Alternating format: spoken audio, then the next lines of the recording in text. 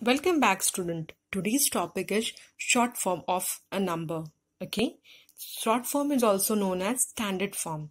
When the place values of the expanded numbers are combined, we get short form or standard form of a number. Example, you can find 300 plus 50 plus 4. 300 is equals to 3 hundreds, 50 is equals to 5 tens, 4 is equals to 4 ones. Why? Because we don't write unit group names. Okay, student.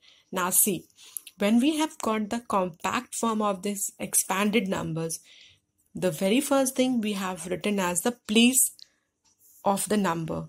See, ones, tens and hundreds. Okay. Now see, 3 goes to hundreds group or hundreds column. Tens goes to, that is 5 goes to tens column, and 4 goes to ones column. Okay, student. Now see, similarly, you have to solve this number. Now see, here you have 800 plus 20 plus 6. Very first thing what you are going to do, since we are dealing with the place value of the number, very first thing, write down the places of the number. Ones, tens and hundreds. Okay, student. Ones, tens and hundreds. Okay, student. Now see, 800 means 8 will go to hundreds group. Okay, student. 20 means 2 tens. Means 2 tens. 6 means 6 will go to unit group name or unit group column. Okay, student. Now see, over here you have to similarly do sum number 2. In sum number 2, you can find 400 plus 7. 407. Very first thing, write down the place of the number. Ones, tens and hundreds. Okay. Now, start placing the numbers. 400 means 4 will go in hundreds column.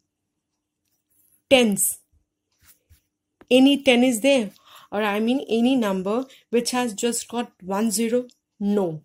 So we'll leave this column as the empty one. Now see.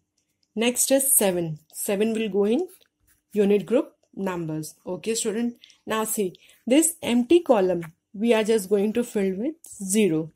Okay, student. 407, which is equals to 400 plus 7. Okay, student.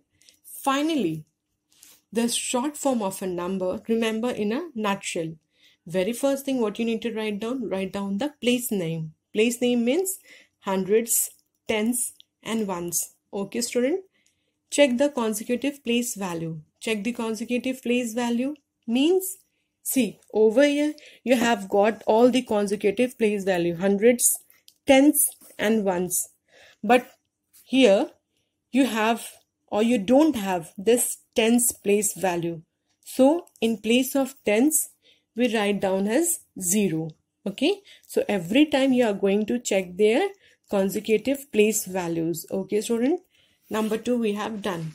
Number 3, get the face value of the number. Face value means face value is equals to the number name. Okay. Face value of the number will be like 400. Face value is 4. Number 4. Finally, jot down the face value of the given number. Okay. And if you get the face value of the number, you can easily write down as per their place value. Okay, student. So finally, that's all for today. Be safe and thank you.